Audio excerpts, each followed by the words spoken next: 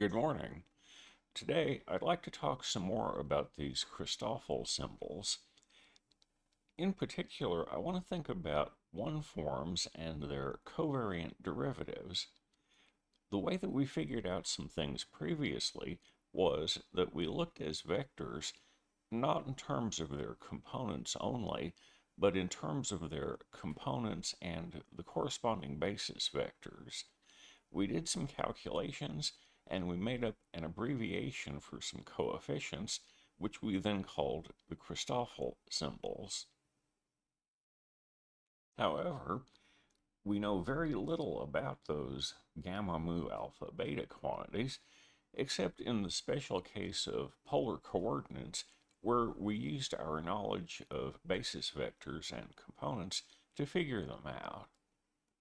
By way of analogy, if I have a one-form p tilde and I want to look at its partial derivative with respect to x beta, I can do exactly the same kind of calculation that we did before, including both the dependence on the components of the one form and how the basis one forms depend on position. The one forms, though, form a vector space. The omega tilde quantities form a basis for that space.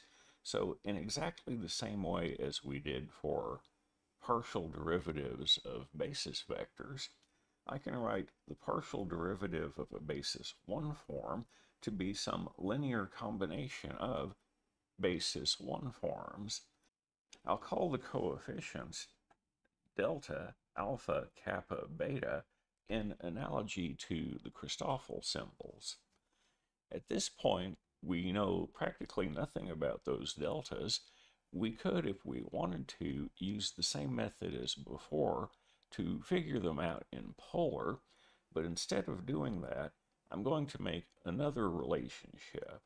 So file this equality back in the back of your mind for a moment. If I had a scalar, p alpha, v alpha, that's a number associated with a given location. It doesn't depend on coordinates or basis vectors or any such thing. The covariant derivative of p alpha, v alpha would have to be the same as the ordinary partial derivative. Both the ordinary partial derivative and the covariant derivative obey product rules. We have already, though, figured out how to do covariant derivatives of vectors, so the v alpha semicolon beta is already known to us. This term and that term cancel each other out. I'll subtract this last term from both sides. Doing so, and relabeling some indexes, we find out that p kappa semicolon beta v kappa is p kappa comma beta v kappa minus p alpha gamma alpha kappa beta v kappa. Now, we've made a certain argument quite a few times by now, so I'm going to omit the argument. I do wish to emphasize here, though, I am not just dividing the v kappa out. If you compare the result with what we had previously figured out, I have comparing this result with a rewritten version of what we had before, we see that p kappa semicolon beta should be p kappa comma beta plus delta alpha kappa beta p alpha all times omega tilde kappa and then summed. But what we've figured out from the product rule is that that coefficient should be p kappa beta, which is the same, p alpha, which is the same, and we conclude that delta alpha kappa beta is just the negative of the Christoffel symbol with the same indexes. In these calculations, The quantities that we're interested in, whether they be vectors or one-forms, are the sum of components times basis elements. I want to think of this same situation except for a 0-2 tensor. Right now, I'm thinking of omega tilde alpha and omega tilde beta as being functions. These are functions that you plug vectors into, pairs of vectors, to get a scalar. I'm going to define the outer product of these two things to be a function that accepts a pair of vectors for an answer and basically carves the pair of vectors up into individual vectors. We're going to define this function in the following way.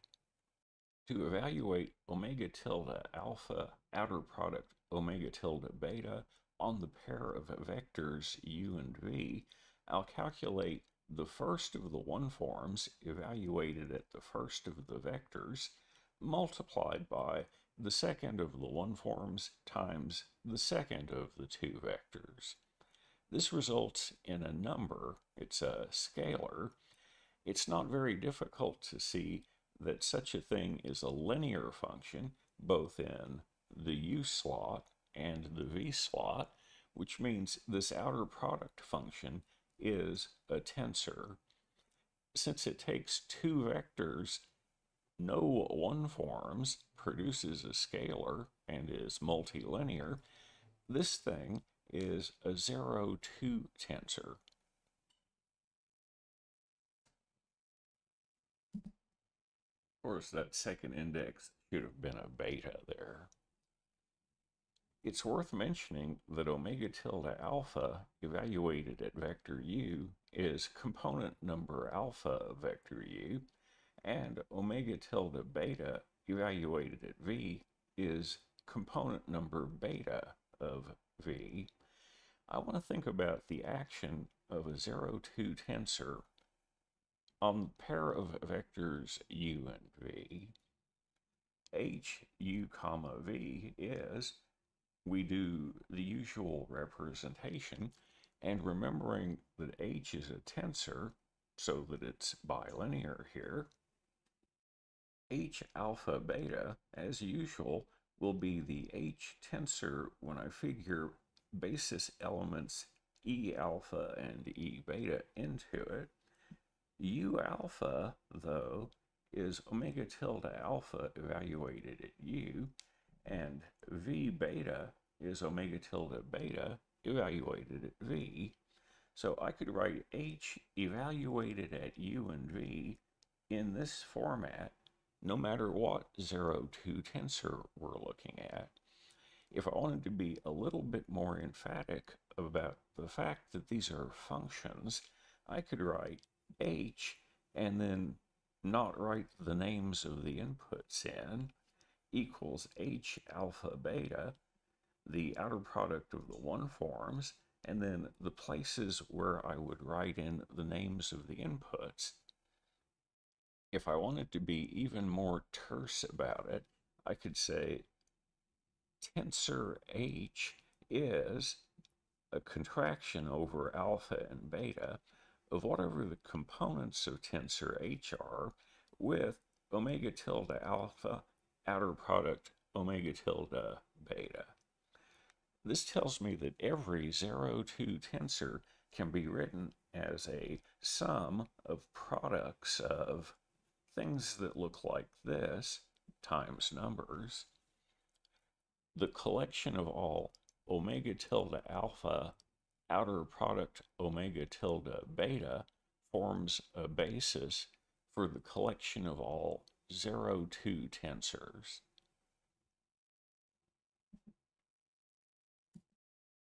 In a way that's similar to what we did with vectors and one-forms, I'd like to figure out the partial derivative of tensor h with respect to x number beta. H contains both the basis and the components of tensor h. After I figure the derivative out, I need to evaluate it someplace at u comma v. It's fairly easy to show that this outer product obeys the usual kind of product rule, so I'll leave that as an exercise for the interested. I need to figure out the partial derivatives of various basis 1 forms with respect to x beta, write in the results, and then evaluate everything at u comma v. The result is a little bit complicated looking because the indexes on the u component and v component differ as you go from one place to another. Here I have indexes mu and nu. Here I have indexes kappa and nu. And here I have indexes mu and kappa. Doing a little bit of rearranging and reindexing, we find out that the partial derivative of h, the tensor h, components and basis elements, with respect to x number beta, evaluated at the pair of vectors u and v, is this quantity, u mu v nu, summing over mu and nu. So we'll call these numbers on the inside by the symbol h mu nu semicolon beta. We'll say that these are the components of the covariant derivative of h, and then to evaluate that, I have to put in the component of mu and the component of nu. Using the same idea as before, though, u component mu is omega tilde mu evaluated at u, and likewise for v. So if I wanted to, I could write my result in this format. If I wanted to make it look even more obscure and emphasize that these are functions that we're talking about, I could write it in the following way. Since these outer products are 0-2 tensors, and these are numbers, I'm taking a linear combination of the basis elements for the vector space of all 0-2 tensors here. That guarantees me that partial of h with respect to x number beta is a 0-2 tensor for each individual choice of beta. If h were an ordinary calculus 1 type function, which it isn't, then partial of h with respect to the various coordinates would give you the components of what we used to call the gradient vector, which we always symbolized with an upside down triangle and then the name of the thing we're talking about. For that reason, people will sometimes think of this quantity, partial of h with respect to x number beta, as being part of something called the gradient.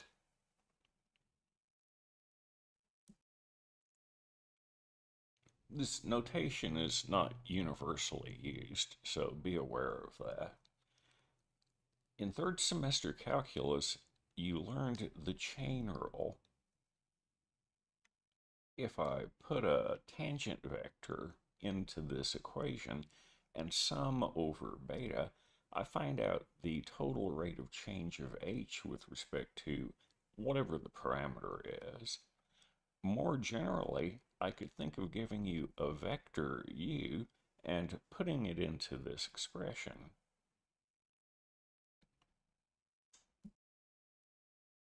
This quantity would be the sum of the components of u multiplied by the corresponding partial derivatives of h.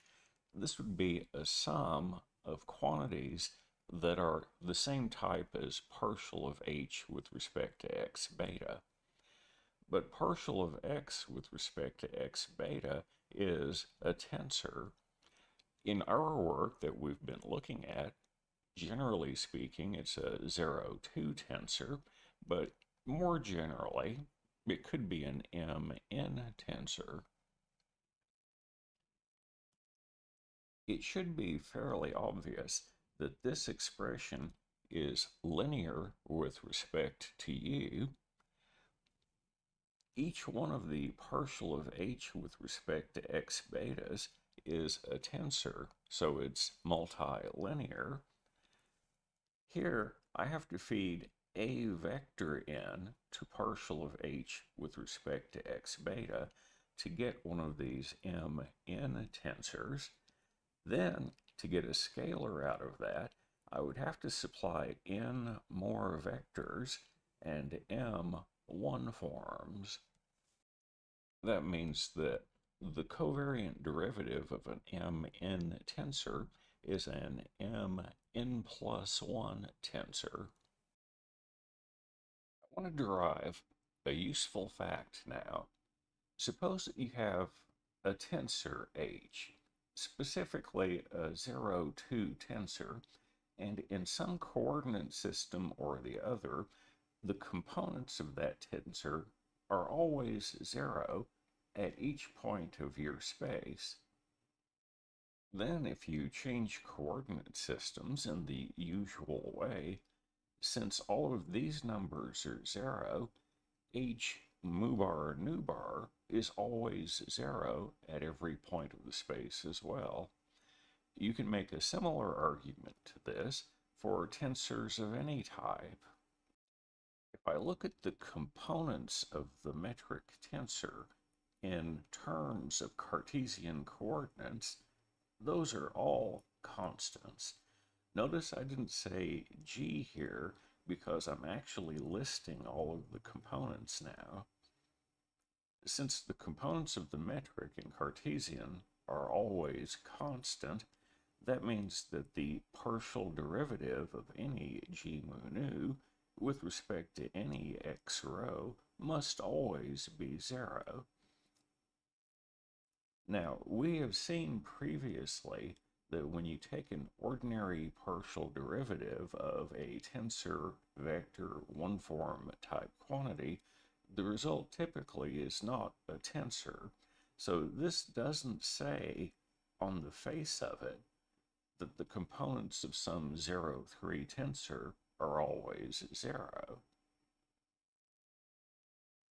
On the other hand, if I'm using Cartesian coordinates, all the Christoffel symbols are 0.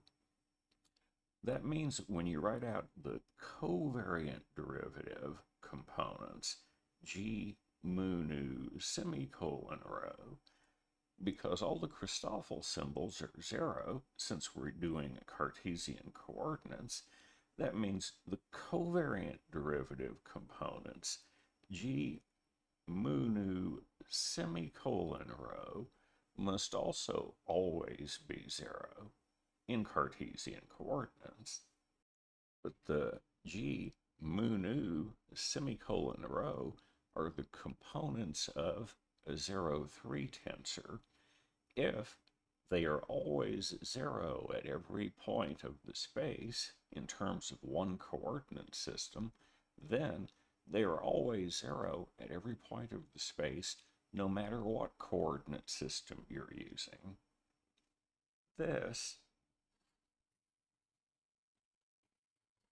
is a tensor equation.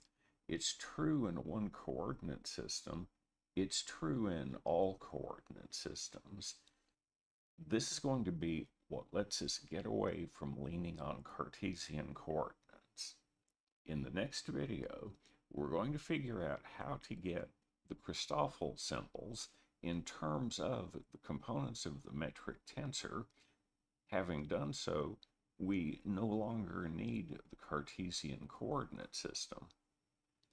Until then, I hope everybody has a good day, and I'll talk to you again soon.